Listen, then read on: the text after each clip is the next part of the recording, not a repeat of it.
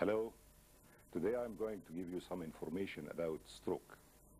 Stroke means acute vascular insult to the brain. In other words, it means affection of the brain secondary to a disease of its blood vessels. This disease may occur in one of two forms. The first form is occlusion to the blood vessel, and this leads to cut of the blood supply to a part of the brain, resulting in affection of its function. This occlusion results, for example, by a blood clot. And on the other hand, the other disease includes rupture of the blood vessel leading to a bleeding in the substance of the brain and secondary affection of the brain tissue by the mass of the blood which has been extruded from or coming out from the blood vessel, and the ischemia associating the presence of the blood in the brain tissue. Stroke in general, its incidence is increasing all over the world. In Egypt also it is increasing. In general population, however, there are certain groups of patients who are at more risk of the occurrence of stroke. These groups of patients includes hypertensives, diabetics, smokers, patients having cardiac disease, and in those patients receiving or who are put on anticoagulant therapy, they are at more risk of having bleeding in their brains more than the general population. In cases of stroke, we find in most cases some warning signs occurring before the incidence or the occurrence or the start of the stroke itself. These signs should never be underestimated by all means. These include the occurrence of dizziness, vertigo, unsteadiness. In all these, or in some cases, we can find the sudden occurrence of transient blindness. In all these cases, any patient having those signs or one of these signs should go and see his doctor immediately, because these warning signs means that there is the danger of occurring ischemia to the brain, or the danger of having diminished blood supply to the brain, and that there is a stroke is coming. And so, in such cases, we should start a group of investigations immediately to protect this patient from the occurrence of a complete stroke. In most cases, we have to do a CT brain scan. The CT brain scan is a very helpful and useful investigation. It can be done in less than 5 minutes, and it shows us clearly how the condition of the brain is, if there is any affection of its blood supply in form of ischemia, cut of blood supply, or hemorrhage. This investigation can be done in less than 5 minutes, and as I have said, it gives a very good basis for the diagnosis to the doctor. In some cases, we find these signs occur repeatedly, and in such cases we call it transient ischemic attacks. It occurs with these signs, sometimes dizziness, sometimes vertigo, sometimes blindness, and it reverses to normal again after a few hours. In such cases, we have to start our investigations and start our treatment aiming at the prevention of the occurrence of a complete stroke. In other cases, we can find that the signs are developing step by step, increasing progressively. The deficits the patient is having are increasing. He's having, for example, some weakness in his arm, and then the weakness extends to his lower limb, and after a time we find that his speech starts to be affected. We call this stroke in evolution. It means that the stroke is evolving, is increasing all the time. And here also we have to interfere early, aiming at stopping this process of evolution before the occurrence of complete occlusion or the occurrence of a complete stroke. In cases of ischemic stroke, or the stroke that results from cut of the blood supply to the brain, we can prevent its occurrence in the early stages, but once it occurs, we have no, till the moment, a drug which dissolves the blocking agent or the thrombus in the blood vessel, as for example in cardiac thrombosis. We don't have this drug. Still, we are trying to find a drug to dissolve the thrombus in the cerebral blood vessels as it occurs in the heart condition, but still it's under experimental trials and it's not yet available in the market.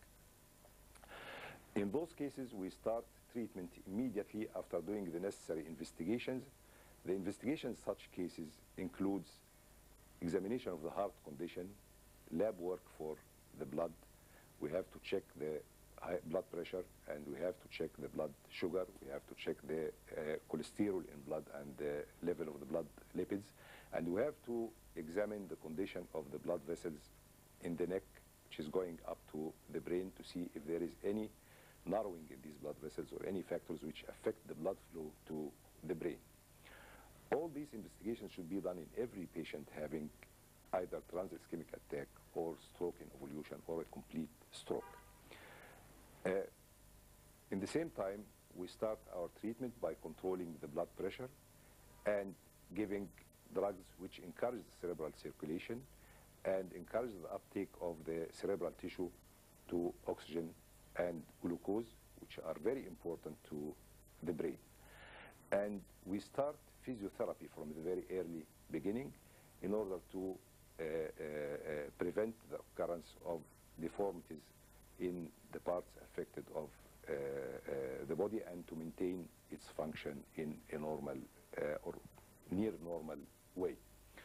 Of course, the occurrence of ischemic stroke results in deficits in the neurological function, part of which improves as a result of the treatment, and the part of which remains for good. This has to be known because all what we have now is to improve the function and to get the most better results, but we can't achieve a complete cure in cases of stroke. So it's much more important to be aware of the risk factors which results in the occurrence of stroke and get rid of it, and to be aware of the early signs of stroke and start to treat it as early as possible before the occurrence of complete stroke and before the occurrence of permanent deficits in the nervous system.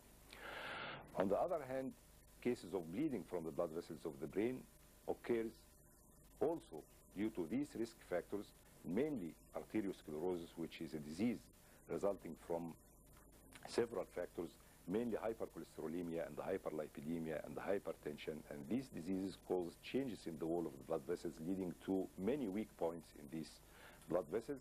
And in cases of sudden rise of blood pressure, these weak points gives way and results in a bleeding in the brain tissue. In such cases of bleeding, usually the clinical picture goes much more rapidly and faster than in cases of ischemic stroke. In ischemia, we said that the patient develops the weakness or the neurological deficit in a gradual way. But in hemorrhagic stroke or in bleeding of the brain, it occurs in a rather sudden and dramatic way. Usually the patient is seized with a severe headache, disturbance in the level of consciousness, and neurological deficits in form of weakness of one side of the body, affection of the speech, occurrence of convulsions or fits, and in most cases there is marked deterioration in the level of consciousness. To diagnose hemorrhagic stroke, also it's very important to go immediately and directly to do the CT brain scan, which, as I have said, it's a very easy and very short-lasting investigation. It doesn't take more than 5 minutes, but it gives a very good and solid basis for the diagnosis and for the line of treatment, which differs completely in cases of hemorrhage than in cases of ischemia.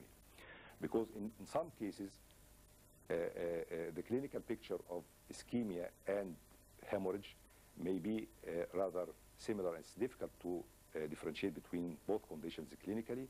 And so the CT makes this diagnosis, because in cases of hemorrhage, we have to start giving drugs which stop this bleeding. Also, we have to control the blood pressure and control diabetes.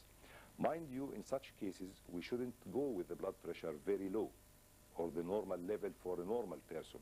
We have to know what was the normal for this patient. Most of those patients are hypertensive, and they are acquainted to a certain level of blood pressure. So when we come down with the blood pressure, we have to go down with the blood pressure to the level which is normal to the patient, not normal for all individuals. If we go with the blood pressure very low, we affect the cerebral perfusion or affect the oxygenation and the glucose delivered to the brain, and thus we are doing more damage to the brain and we are not benefiting the patient anymore. These cases of hemorrhage are most cases treated conservatively by medicines and nursing and physiotherapy also. In some cases we have to interfere surgically to evacuate the blood from the brain. And the prognosis in such cases depends on the size and the site of the hematoma itself formed by the bleeding. Usually we receive many questions from people whether those patients having a stroke are going to fast in the holy month of Ramadan or not. I have to say that in the acute stage of stroke, whether it is ischemic or hemorrhagic, those patients are in need of several groups of drugs to be taken, and it's extremely difficult to have them fasting in the acute stage. However, in the chronic stage, after everything is stabilized and the patients are maintained on a maintenance therapy and physiotherapy alone, if there is no other disease which necessitates that they have to take so many drugs during the day, they can fast. And hoping you all the best during the holy month of Ramadan. Thank you.